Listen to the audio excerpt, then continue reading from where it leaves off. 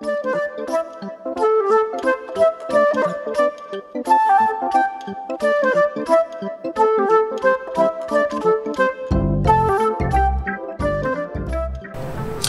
everyone, welcome back to another craft of the week. Today I thought we could do little corn cob guys. Okay, so we're going to need a few things. We need some scissors, some colored paper, some glue, markers or crayons, and your imagination. So what we're going to do is we're going to start by taking our yellow paper, and you're basically going to do a boat and then the other half of the boat. So if you use the template that I'm going to have, you can just staple it and cut and you're fine. If you see this one, he's got smooth sides. My demonstration one, he's got the ridges, so it's up to you which way you go.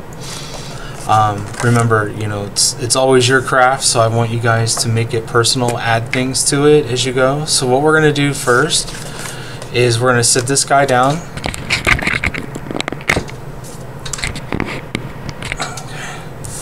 And then you're going to take the eyeballs that you have drawn on white paper or cut out, and you're going to glue them on his face.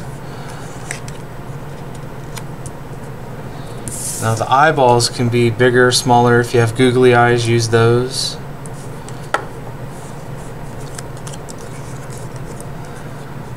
Put this in here like so.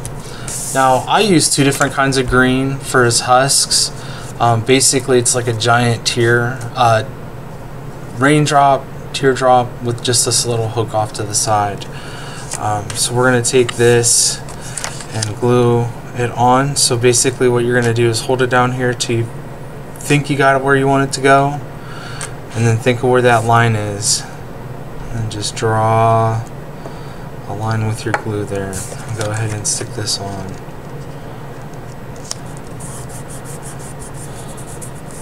And then we're going to do the same with the other. So it's going to overlap a little bit right here.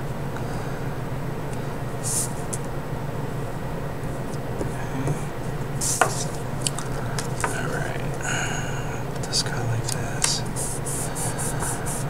So, here's some things that you can do to it.